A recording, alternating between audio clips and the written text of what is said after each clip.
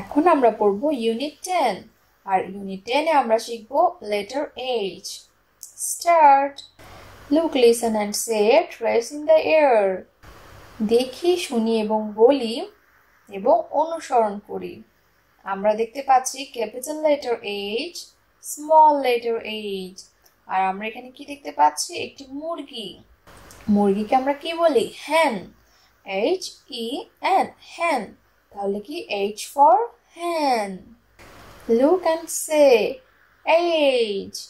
H for hen HEN hen দেখি এবং বলি hut HUT hut H for hut hut মানে কি কুঁড়ে ঘর capital letter H small letter H for hen H for hut capital letter H small letter H এখন আমরা লেখা শিখব start say and read trace and write বলি এবং পড়ি অনুসরণ করি এবং লিখি আমরা দেখে নিলাম এখন আমরা দেখব স্টেপ বাই স্টেপ কিভাবে H লেখা যায় মানে আমরা ধাপে ধাপে কিভাবে H লিখতে পারি capital letter H small letter H আমরা লম্বা দাগ দিয়ে এভাবে ঘুরিয়ে নিচে নামালাম এখন আমরা নিজের চেষ্টা করি আমার H বাঁকা হয়ে গেল কিন্তু বাসায় আমরা সুন্দর করে প্র্যাকটিস করব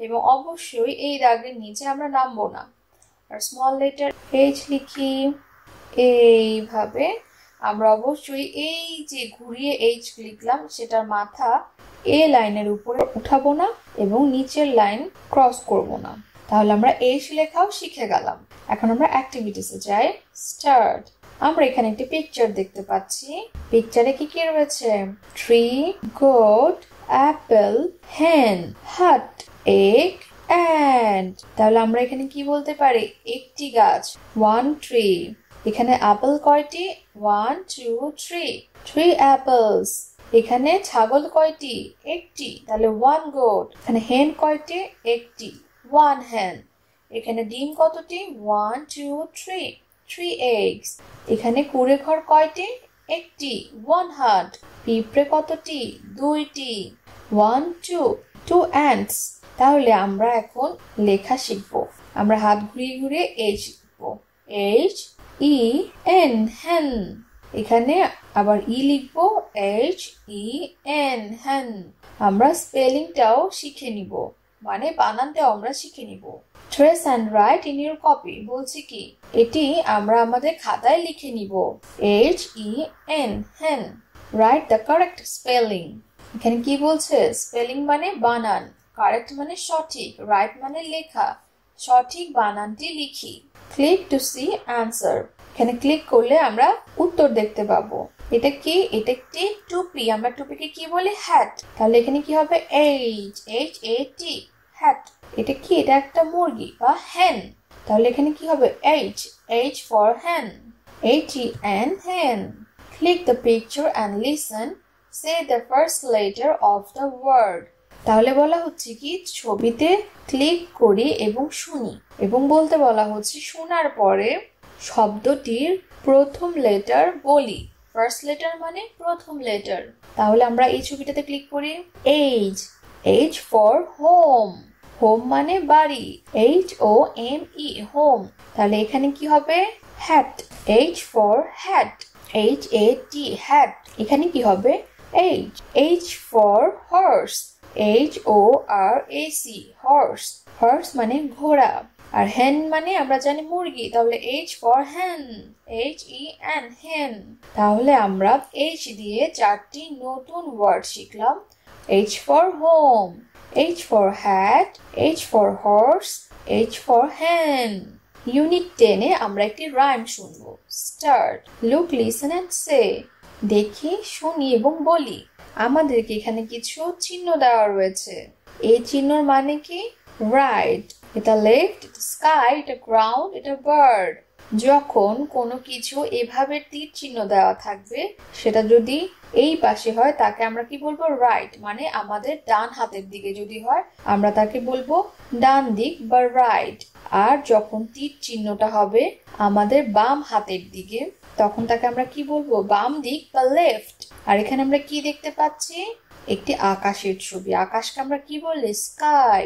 আর সবুজ মাঠকে আমরা কি বলি? গ্রাউন্ড। আর পাখিকে আমরা কি বলি? বার্ড। তাহলে ডান পাশকে আমরা বলবো রাইট, RIGHT, রাইট। বাম পাশকে আমরা বলবো left, LEFT, left.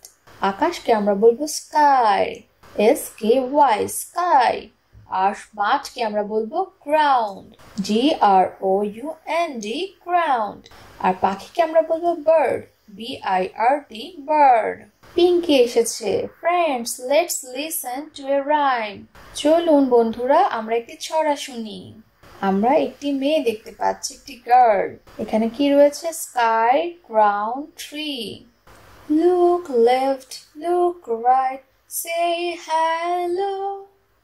Look at the ground, look at the sky, look at the bird, say goodbye. আমরা এখন ছবিটি থেকে অর্থগুলো বুঝে নিই।